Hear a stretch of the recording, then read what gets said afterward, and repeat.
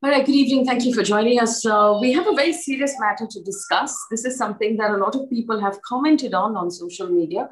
And I wanted to give it a day or two for all of the details of the case to emerge, for people to sort of digest the information, for my panelists to also get some time to sort of read through the entire case history so we can discuss what exactly happened with this case and why it's so worrying.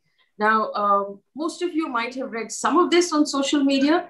The latest update on this particular story is that a group of more than 4,000 women rights activists have apparently written an open letter to the Chief Justice of India saying he must step down for asking a rapist to marry his school-going victim and justifying marital rape in the Supreme Court. And I'm reading that out of his story. Now, effectively, what happened was inside of court in a anticipatory bail hearing, which was against a rape accused, the Chief Justice of India apparently, as reported in these various articles, asked government employee Mohit Chavan, accused of repeatedly raping a 16-year-old, if he is willing to marry her.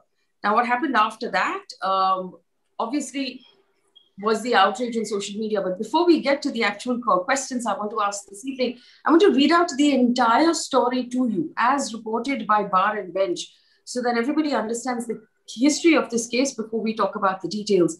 Now, according to Bar and Bench, the accused used to follow this 16-year-old girl from her school to her home on a regular basis. One day when her family members were not at home, he entered the house through the back door.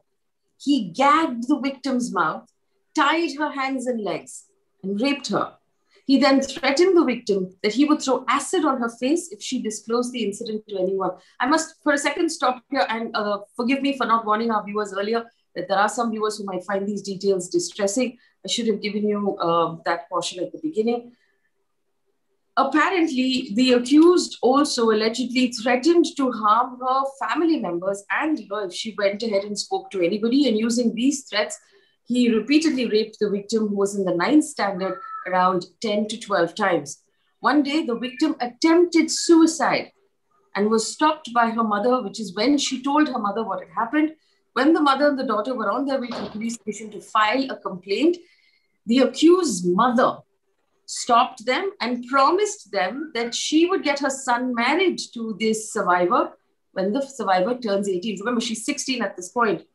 It was further alleged that the petitioner's mother, the accused's mother, asked the victim's illiterate mother to sign a stamp paper saying there was only a consensual affair between the two individuals. When the victim or the survivor turned 18, the accused refused to marry her, at which point a fresh complaint was filed with the police under sections of rape, cheating, criminal intimidation, sexual assault under POCSO, which is the law against crime of a sexual nature against children, punishment of sexual harassment, and so on. The petitioner was granted anticipatory bail by the Sessions Court in Jalgaon. The Aurangabad bench of the Bombay High Court cancelled that anticipatory bail, saying it was atrocious that someone accused of multiple counts of rape under POCSO would be granted bail at all, after which the individual has now approached the Supreme Court. What happened in the Supreme Court is that he has been given protection from arrest for a period of time. Here are the questions that I want to ask, but also to my viewers, please add your own questions. The Chief Justice is mentioned, is quoted saying, you should have thought about this before you seduced and raped a young girl. Now, the details of the case tell us that she was gagged and bound and tied up and raped. The confusion of seduction and rape, the confusion of seduction for a 16-year-old, consent for a 16-year-old.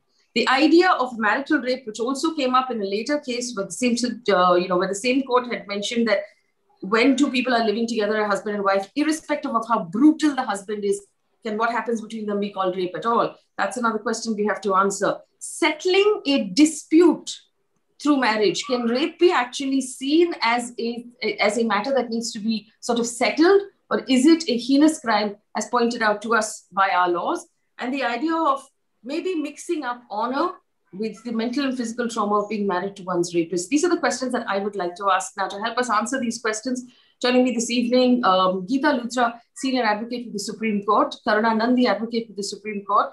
Nishtha Satyam is the Deputy Country Representative UN Women in India, Bhutan, Maldives, and Sri Lanka for the United Nations. And Brinda Adige is a very vocal activist. Also points for me and my team that we have an all-women's panel again.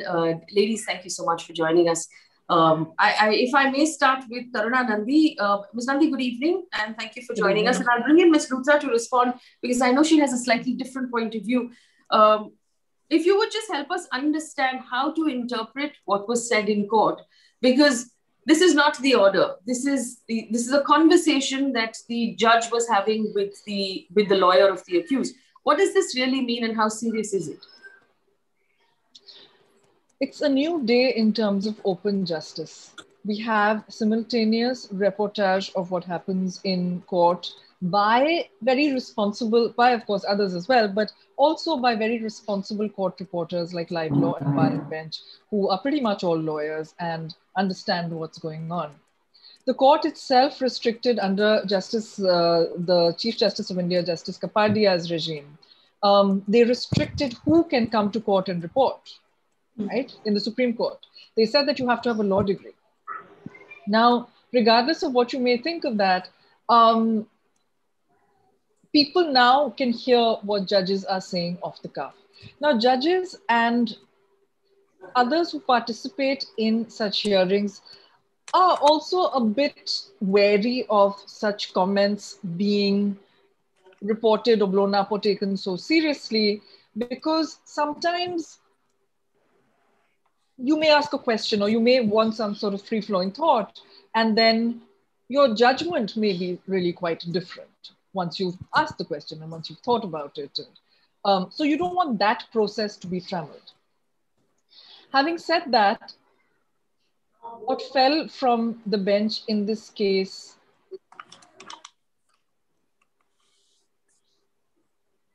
honestly, well, let me tell you the truth. When I first read this, I thought this was a promise to marry case, right? I thought this was a case, the kind of case I never take.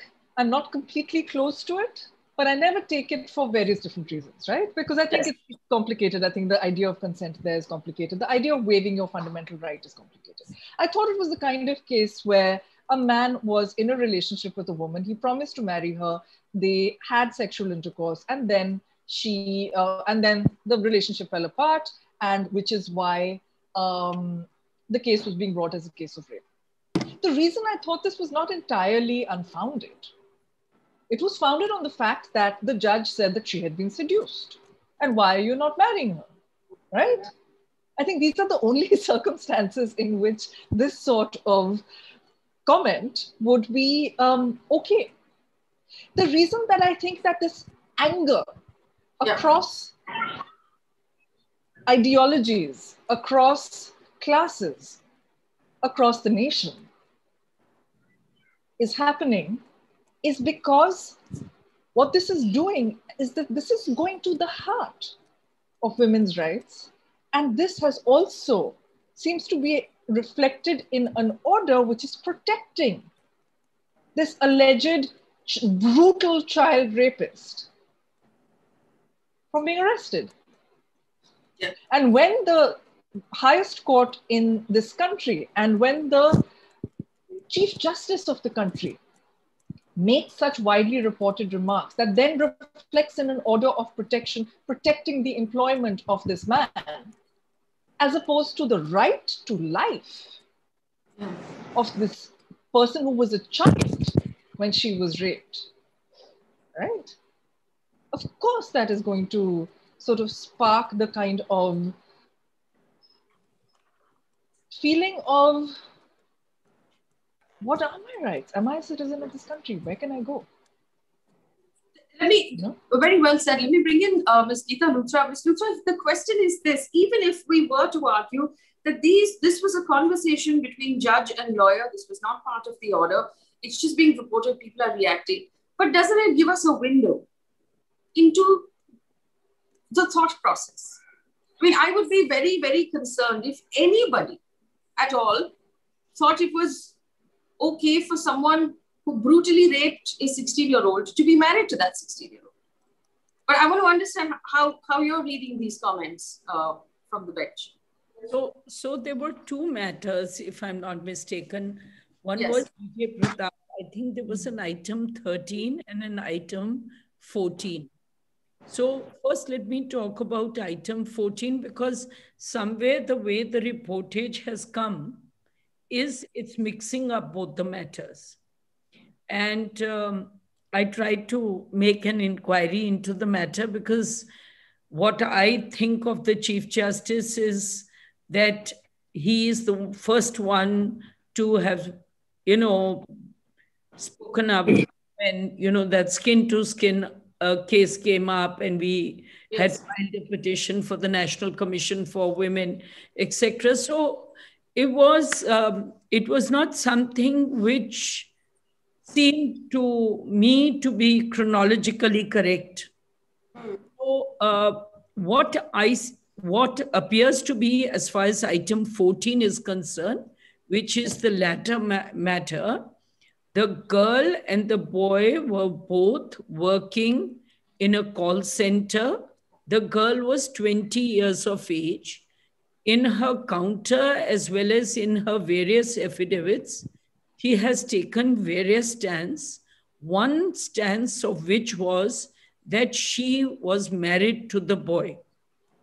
The boy has taken a stance that he and she were going around for a period from the age of 20 till whatever, another 3 years, I think. So we assume 23. And then somewhere he says that I wanted to marry her. And she says that his case, I'm telling you his case. So what's got reported is one version, but I'm giving you what I believe are both the versions. So you are referring to the comment made on marital rape, not the POXO case we're talking about. No. And I don't even know if that's a POXO case, because the case have been confused. So that's why I'm talking of the 20-year-old, because it's not, this case particularly, Vijay's case, is not a POXO case, even though the way I could understand the reporting, and it's not so clear, it says first case and second case, but it doesn't come out very clearly. So I'm just telling you about the second item, number 14. There was item 13 and 14. And in that, it appears the boy's stance was that I asked the girl, will she marry me? She refused. Then I got married somewhere else. And once I got married somewhere else, and this was after 5-6 years. So 3 years of friendship plus 1 or 2 years after that. And then she's then made this case against me. So when one of the arguments was that, look, he's been brutal, he's done this rape, and her, in one of her counters, and I believe she has filed 2-3 responses during the course, and a 164 statement which you make, and a 161 statement, etc. And I could be wrong. I haven't looked at that. I've just tried to make inquiries from the advocate on record. What it appears is that the court made this, that marital rape is not an offense. And it was in this context that the court said it. So that's why I'm saying that we don't have the petitions. We have what was said. And I like what Karuna said, that sometimes what is being said in the court cannot be reported, because the court's really trying to come to the entire truth of the matter. What the order reflects is that the court didn't give a discharge, refused discharge, and said, we're giving you some protection because of the contradictory stance, but doesn't use the word contradictory. We're giving you protection for 6-8 weeks, but go to the court where your matter is pending see if the court believes that you have a good case to give you a discharge. So this, as far as I've understood it. Now, all that comes, and that's how I've understood the petition and the counter. Now, if we just look at it, dehors, and say the facts were the way the newspaper reportage is, then obviously anybody will feel bothered by it.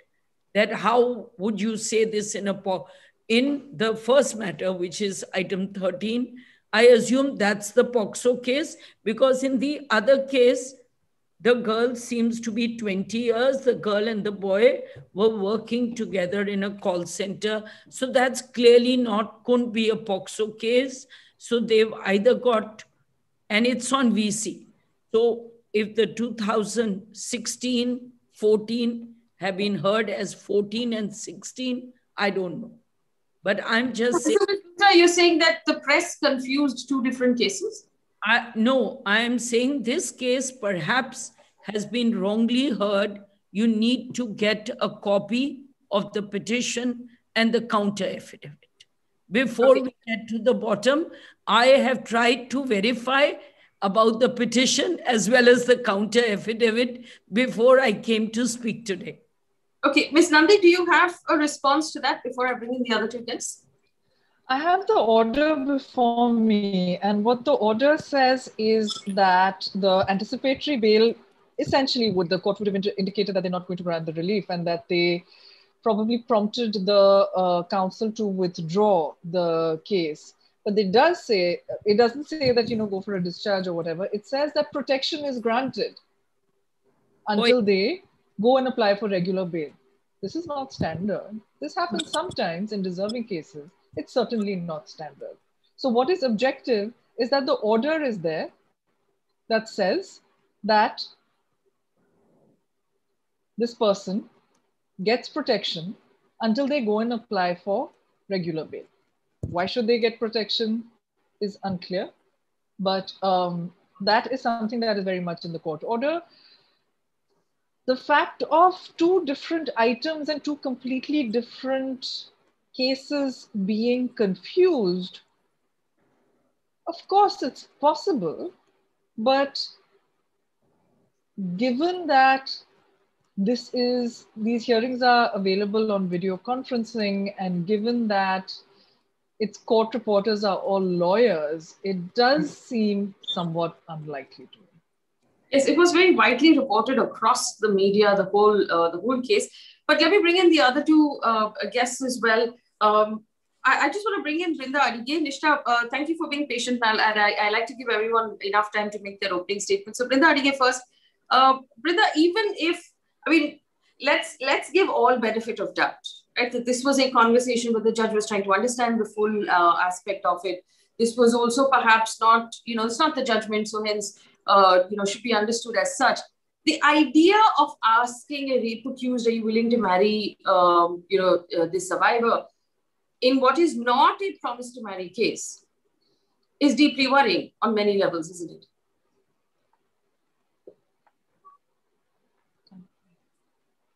Brinda? Yes. You're absolutely right, Faye. On one hand, you have the court that is supposed to dispense justice because there has been some form of an investigation. There is a charge sheet that has been presented before the court, various statements. Now, the court's job is to see how justice is dispensed. But here you have the court asking this question, will you marry her? It immediately tells me that this is an absolutely patriarchal mindset with which he is coming. I can understand all these things being said that, okay, we are trying to see if this was a promise to marry case. And if it was so, then I would first ask the complainant who has registered the case, if at all. This is only, I'm thinking aloud, but it is not even like that. He has gone on to mention you seduced her and then you had sex with her.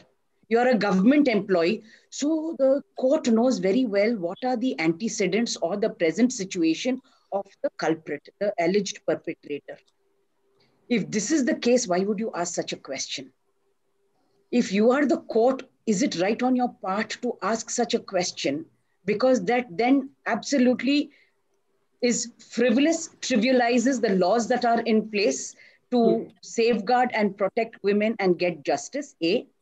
B, you're blatantly also implying that a woman's agency is not of too much consequence, is not of consequences at all.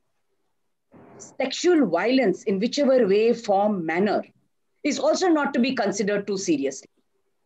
We will now find out from this government employee how he can safeguard his job and then see that he doesn't go to court. So I will ask such a question. Absolutely unacceptable.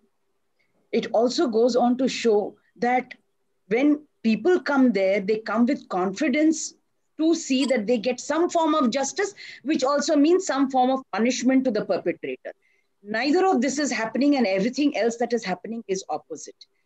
These are the shades of violence that the victim will anyway is going through in the court. We talk about all the different forms of rape that happens when you question the victim survivor again and again, statement after statement, by the counselor, by the police, by whoever. And now something like this is also violence, is also, again, demeaning that person who's standing before you seeking that justice. But most of all, why would somebody ask such a question is my big bother and worry. Is it because that you don't have to answer anybody why you ask such a question? Nobody will question you or challenge you as to how come you ask such a question? How dare you ask such a question? Does it defile the decorum of court? What happens when somebody sitting there does all of these things? Because often I hear in various workshops that the judges come there without emotions, neutral. Can this be said like that in this particular situation? Are you really neutral? Are you there without emotions? Haven't you come with prejudices? Is your mindset not there weighing so heavily on you, which is patriarchal, misogynistic, sexist, and a chauvinistic way of saying, will you marry her? Unacceptable. I'm outraged, Faye. Okay. I don't know. Make a very brief point on accuracy, just very briefly. What Brinda Adige is saying on which case it was puts the matter to rest, because I've cross-checked it from, you should have thought before seducing and raping the young girl, you are a government servant, not a call center employee, you are a government servant. So I think the other argument can be put to rest. It was in the government servant case, which is the Mohit Subhash Chavan versus the state of Maharashtra. They were in a government, they were in a call center when the relation, it's not about now. But they weren't government servants. He was not a government. Did item 14 concern a government servant also? Yes, but it is, can a person be in a call center and then become a government servant? Absolutely. My question is different. My question is absolutely. No, you're absolutely right on that. Let me ask you a follow-up question. I have checked on this. I'm sure you have. Which is why let me ask you factually a follow-up question. May I do that? Because I was surprised. And I think that's why when we make statements, we owe a duty to verify our facts. Absolutely.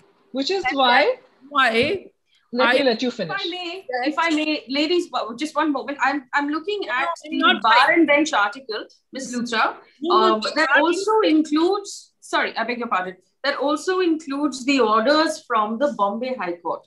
Now, the Bombay High Court has listed the name of the individual, which is the accused as Mohit Chavan, and has listed the entire case, which is what I read out at the beginning of the show. So that way, I don't think this is being confused. It says very clearly that this is a POXO case, that the survivor was 16 when it did take place. So there are two matters, as I said. One is Mohit and one is Vijay case. No, so we're only talking about the Mohit case right now. And also But if I may just very, very briefly, Faye. I think Karuna is talking about Vijay's case. I'm not. No. Here's why I'm not. And my question to you, since you've looked at a very pointed question, if you could just answer this very pointed question, since you've looked beyond what the rest of us have, since you've looked at the petitions. The Vijay was Vijay a government servant? Vijay is item 14. Is he a government servant? That's what they are saying. That's what the order is saying. That Vijay was a government servant? Absolutely, but now. That Vijay is a government servant now, and Mohit was also a government servant. Mohit, of course, is a government servant. Mohit, look, the question I am telling you is about item 14, which is Vijay's case, where he is now a government servant. Yeah. And was according to the petition made in the High Court, a call center employee in some, can't. I see. And was that a promise to marry case? It seems the way the girl has said that he married me, and the way the boys says, and then her second version is, or the boy's version is, that I offered to marry her, she refused, then after a year I married somewhere else, and then she has filed this case against me. This is the boy's version, and the girl's version was in one of her counter affidavits that he had married her. But her counter affidavits have 2-3 versions. Okay, so I think, Faye, to be fair, if Vijay was also a government servant and this Mohit Chavan is also a government servant, there is some scope for confusion. I'm going to mute myself and I'm going to try and verify this while you're talking to others. Though, of course, what Ms. Luthra says is completely taken as a given. But what you were saying, of course, is there are many things you wanted. Let me just bring the conversation back, and I'll give Karuna a moment. Generically, and in the meantime, Karuna can speak to the advocate on record of both sides and check. Okay. All right. So I just want to clarify for our audience, basically, the background checks that we have done on this channel as the journalists is that in the Bar and Bench article, there is, like I said, the entire Bombay High Court judgment, which is attached for Mohit Subhash Chavan versus State of Maharashtra, which has the entire case history listed out as to what the various submissions were, what was in the complaint, and what was submitted. Now, this particular case and the question, according to Bar and Bench and a ton of other journalists and newspapers, was the Supreme Court hearing that same matter. So India Today, Hindu, Times of India, Hindustan Times, the New Indian Express, and many, many others have actually reported it like that. But we will allow for Karuna Nundy to just check one more time. And I want to go to my fourth guest, who's been very patient. Nishtha Satyam is the Deputy Country Representative, UN Women India. Ms. Satyam, thank you so much. I apologize for keeping you waiting. But fundamentally, there is the question that I want to ask here, that I think the question that made a lot of women across the country very uncomfortable with this story was this, that on one hand, we have solid, well-written laws. But on the other hand, there is this idea of honor that can be purged, the dishonor that can be purged with marriage.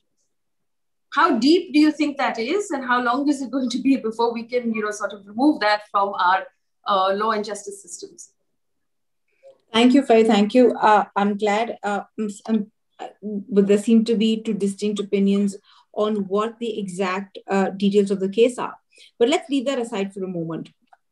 Right? We're fundamentally debating here how people who voices matter in the country think that honor can be restored through the institution of marriage, irrespective of what the relationship between those two people are. We're talking about the voice and choice and agency of a girl, of a woman. We're talking about the confusion between seduction and rape. We're talking about a culture of compromise through the institution of marriage. We're talking about the entire country being more worried about a government employee, which is also, referred to in a very honorable context. Right. So you see that honor seems to be the most traded commodity in this country, because it almost seems like you can give it, you can take it.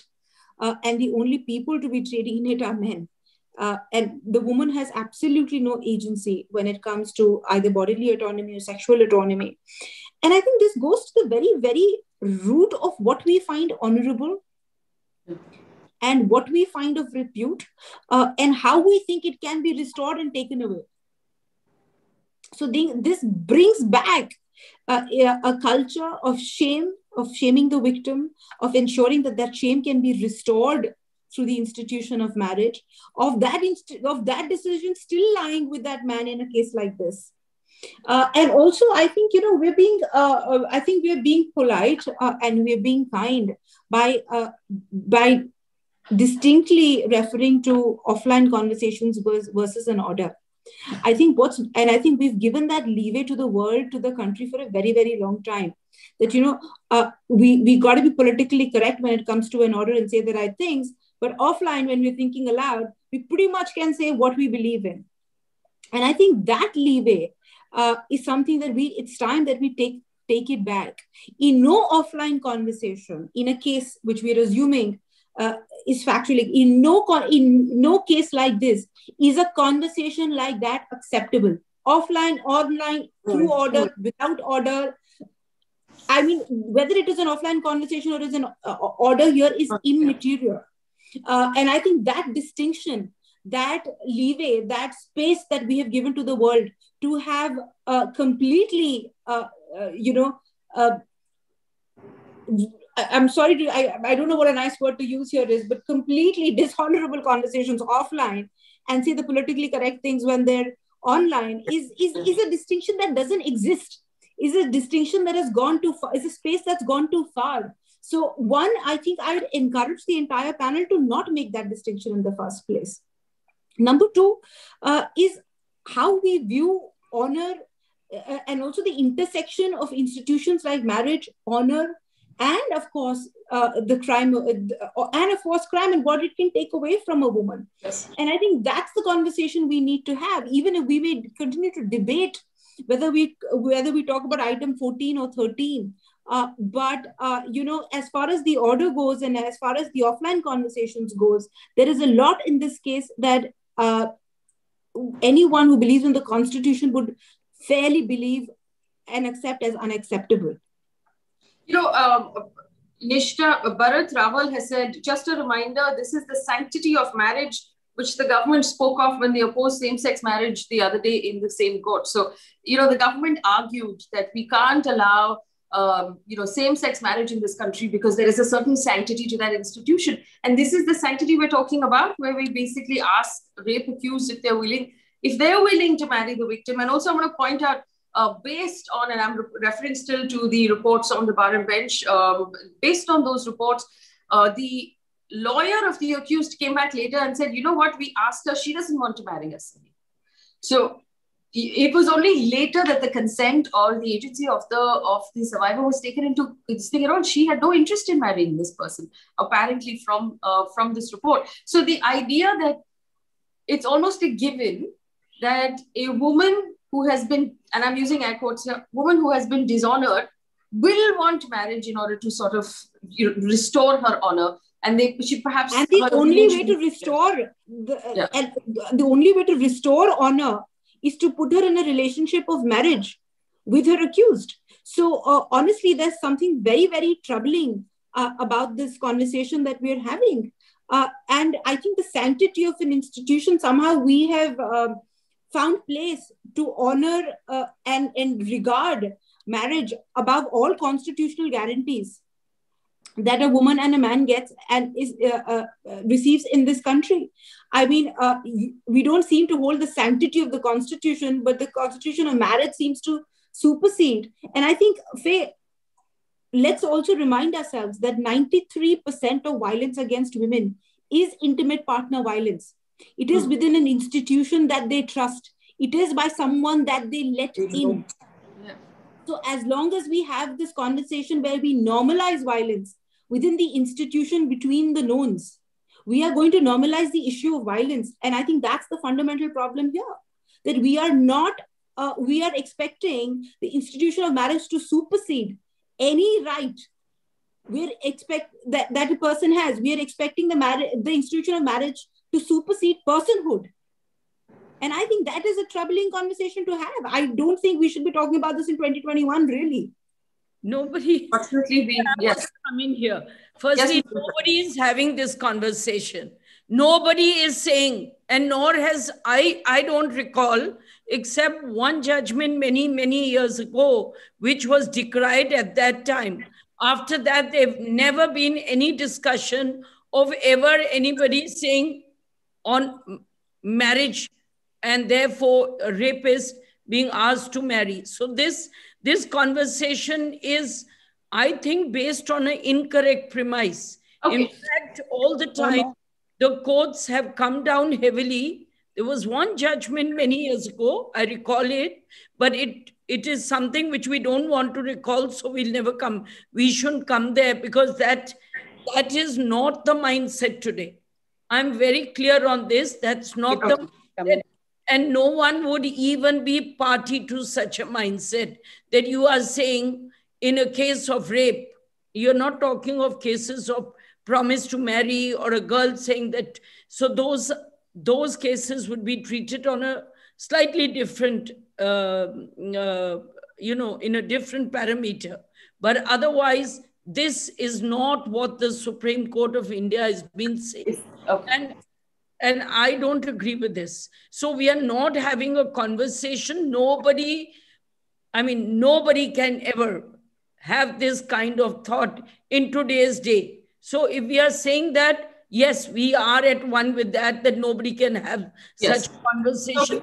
Okay. Just to put it very clearly, I think we're all unanimously, we agree with Nishtha, Satyam, of the fact that this is an unthinkable thing. Yes. If it was said, it's horrible. It should have never said. All of us agree on that. What Ms. Luthra is arguing is that she believes it was misreported, and that's not how the Supreme Court has judged in previous cases. I just want to put some perspective here from Brinda Adige, because I know that Brinda Adige works on the ground with victims of abuse and sexual harassment and rape, specifically when they're underage. Ms. Adige, the perspective of mental and physical trauma that these children, and a 16-year-old, let's be honest, is a child. These children have to go through. Do you feel that a lot of times, and I'm making a slightly broader question now, do you feel a lot of times the people in police, people in courtrooms don't really understand what that person has been through, what that individual has been through? Yes. 99% of the time, state agencies, beginning with the police, do not understand what mental, emotional, psychological trauma the particular victim is going through. Even though there are SOPs that say this is the way you need to be asking, this is the way you need to take your statements, you need to go, especially if that victim is minor, you need to go to the place where she is comfortable or he is comfortable.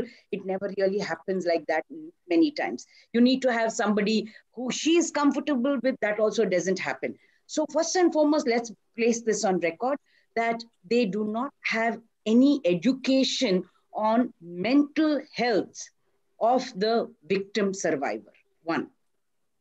2, they are also not trained to question that person in a sensitive manner. And they have no idea, no clue whatsoever. The whole understanding that they would come from is, we are trying to investigate so as to file a case for you.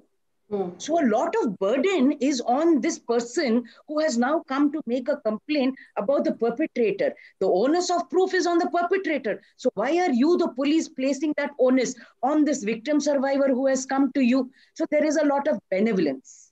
There is also this, idea put into this person that, be very, very clear.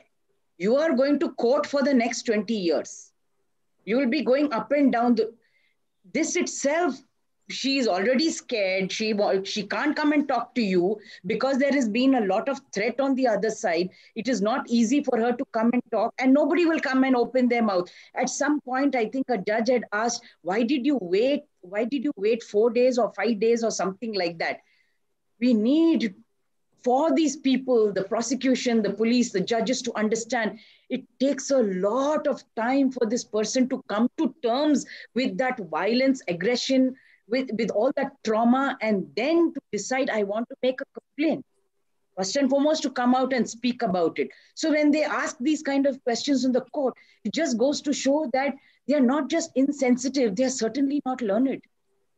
because you learn, you need to understand what is the research that has been done on people like them and why they find it difficult to come out and talk. There are victims who haven't spoken for 20 years. So don't get too upset when victim has come and spoken after 3 months. Okay, there are all of these time frames that are there. I also wanted to mention one bit where we have seen in courts where the judge is also trying to settle this matter in a most amicable fashion. Recently, we heard about the street stalking, street sexual abuse that happened in one of the states, and the judge said, "Why would you not tie? No, why don't you just tie a Rakhi and make him your brother?" So how does this perpetrator become my brother? Yes. How would you decide that I must make this man my brother, so that after I make him my brother, I do not want to complain about him, or that you do not want to do your job as per law? So when we say that, these conversations, these are conversations every day. We hear these whispers from judges and prosecutors and lawyers in the courtrooms. Right. So I just want to call out two more instances. There was the case of the Kerala High Court case of a former priest, Robin Vadakumcheri, who asked for bail so he could marry the survivor of the person he had raped, who got pregnant at the age of 16. There was another case at the Odisha High Court where a rape convict asked for bail so he could marry the girl he had raped, who had now turned 18 and hence was eligible for his benevolence. So there have been other cases, although I must point out none of them. It happens all the time. Yeah, it happens all the time. Yes, I did. So what I did was that I spoke to the reporter from Bar and Bench who had reported this precise story that we have been citing, and who also reported the subsequent story. I looked at both stories and I did an analysis of both. The person's name in the case that Ms. Luthra was referring to was not Vijay, it was Vinay Pratap. Vinay Pratap was not a government servant, firstly. Secondly, what was said in the Vinay Pratap case was that if a couple is living together as man and wife, reportedly, again, I was not in court, but a simultaneous broadcast of what happens at court is in the press lounge. So this is not online, it's in the press lounge, in the Supreme Court, in the premises. If a couple is living together as man and wife, the husband may be a brutal man, but can you call the act of sexual intercourse between a lawfully wedded man and wife as rape? In 2021, the unthinkable is not at all unthinkable for a wide variety of people, including the government of India. I'm leading the case in the High Court to make marital rape a crime. What has the government said on affidavit? The government has said that the institution of marriage must be protected, thereby presuming that the institution of marriage per force, whether it includes rape or not, cannot withstand or whatever,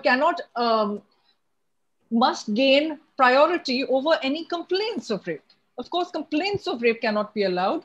Occurrences of rape must be protected by the institution of marriage. These conversations are happening. This conversation is happening in the High Court. When the Chief Justice of India, if this is correct, and I continue to say if to give him the benefit of the doubt, because our judiciary does not have a voice outside the courtroom and cannot speak.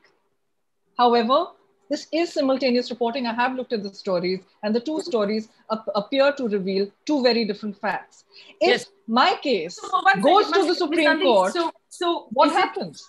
So basically, the story that I read out of the individual called Mohit Subhash Chavan, who had in fact raped a 16-year-old, who is accused of a 16-year-old, who has, who was granted bail, then his bail was cancelled, has now approached the Supreme Court. This is the same case in which the question was asked, are you willing to marry her? Is that correct?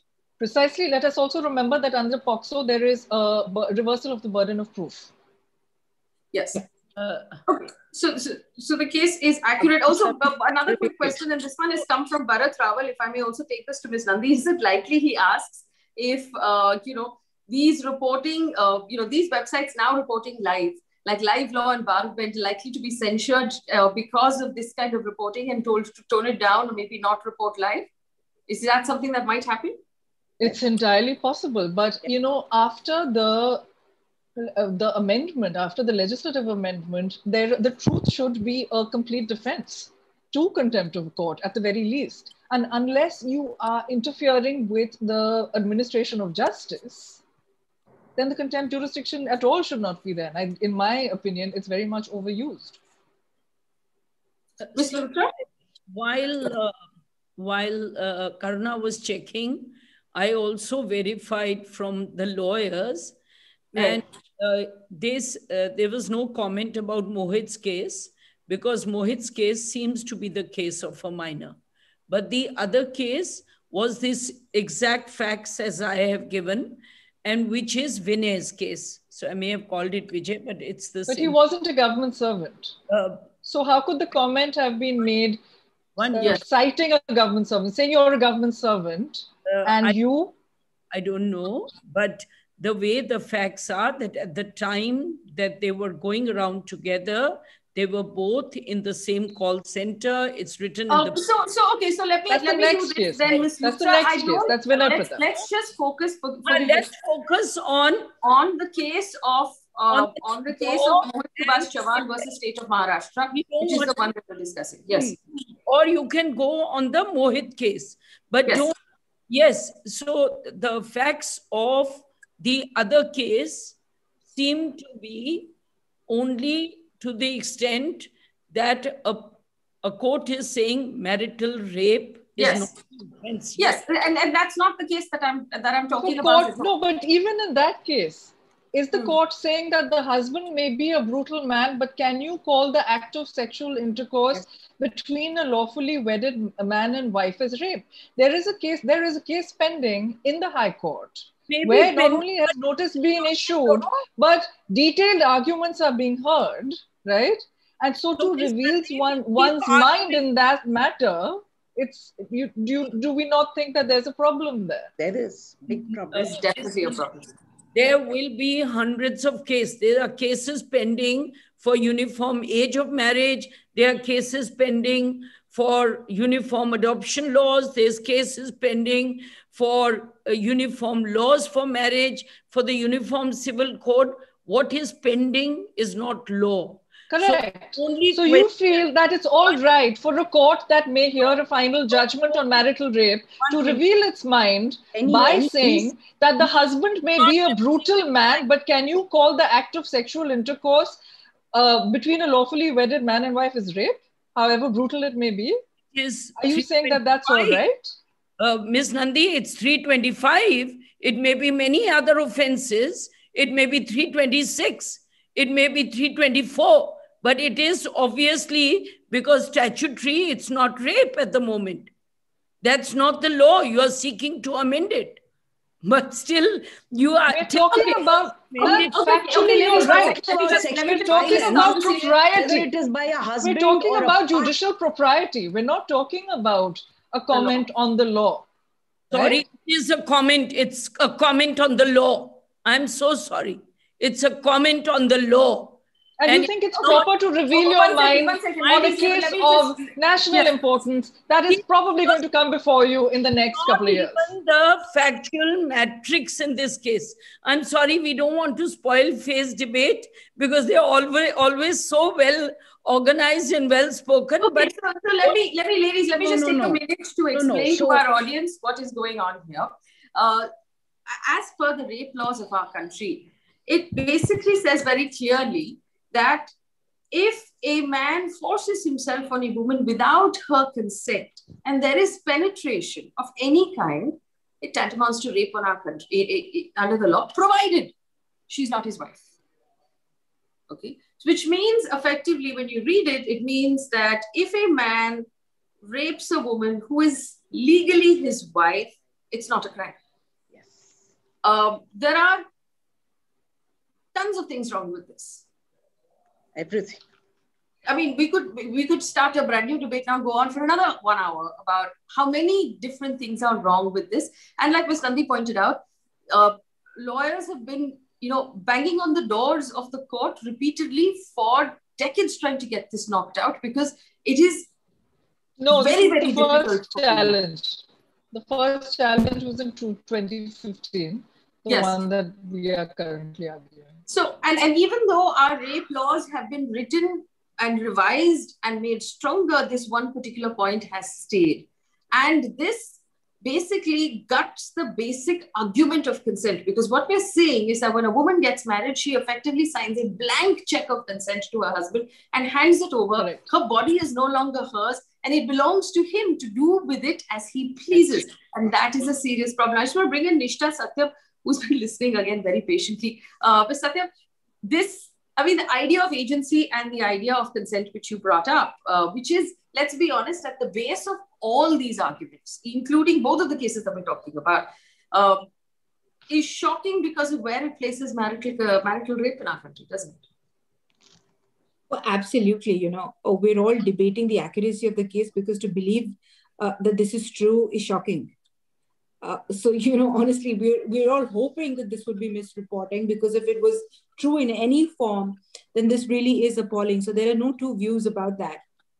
However, now that we're talking about marital rape, I think constitutionally regarding the institution of marriage above personhood is problematic.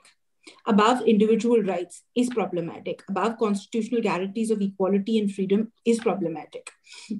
So there are no, so whether this is a blank check and whether consent is subject to the institution and the relationship that you're in with a man is also taking personhood, agency, consent, pretty much everything away from the woman, right? It's also subjecting the entire issue of sexual violence to circumstance.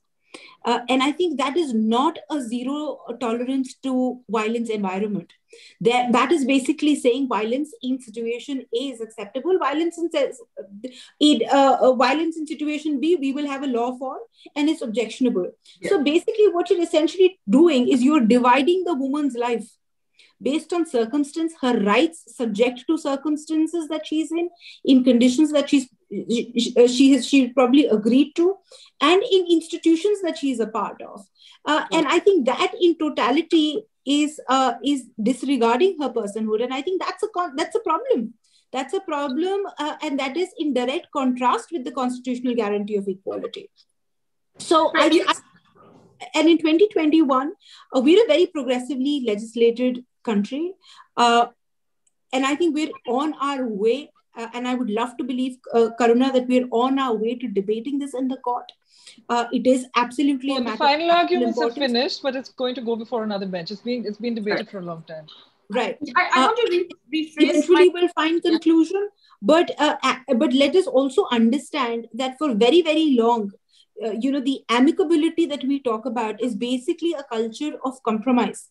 And forever, that the burden of compromise has rested on the woman. Forever, it has rested on her agency, on her choice, and on her voice. So let's also relook at what we find amicable. And what we... Nishtha, forgive me, I have to cut you short because we're running out of time. But with the permission of our panelists and our audience, I would like to put together this group of people for a conversation on marital rape and the arguments that have been made for and against making this a law in our country. But I think that if I may be just allowed to put forward... I can't do it on a TV show because I'm doing it in court. So you all, of course, must debate it.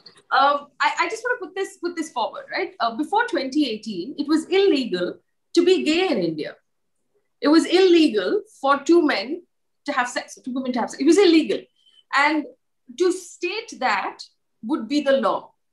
But in a conversation to say, yes, I believe that two people who have sex should be thrown in jail is prejudice. And I think that's the argument that everybody's making here, that when someone actually thinks like this or states that question or asks that question, it seems to give us a window into this kind of thinking, which seems like prejudice. It seems like prejudice against the woman. It seems like prejudice towards the man. And now, as a jigsaw puzzle, you put one case, you put those two windows together, one that suggests that do you want to marry this person, the other one that suggests that marital rape is not really a problem. What you're doing effectively is handing over an individual to a rapist and saying, now it's okay to rape this person for the rest of her life, because legally you're allowed to do so. That is what is irking women across the country right now. And this is obviously not something we can discuss in 1 hour. This is something we have to have repeated conversations about, because God help us if we have to change every single mind in this country and break the patriarchy that way, but that's what we'll do if that's what it takes. I'm going to leave it here. Our news is coming up in less than 60 seconds, 10 minutes of everything that happened in the country today. Thank you for watching. To my panelists, thank you for your patience. Good night.